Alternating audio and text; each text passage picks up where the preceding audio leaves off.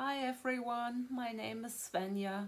I'm from Berlin, Germany, and for this challenge I'm gonna do Russian Advanced. My native language is German, and I also speak English, French, Spanish, Levantine, Arabic, and Russian. I just did a Fluent in 3 month challenge, the polyglot version for French, Spanish, Levantine, Arabic, and Russian. And Russian is the language I know the least. I've done one regular challenge, but I couldn't finish it. So this time I did quite a lot of Russian, but only as part of all the other languages.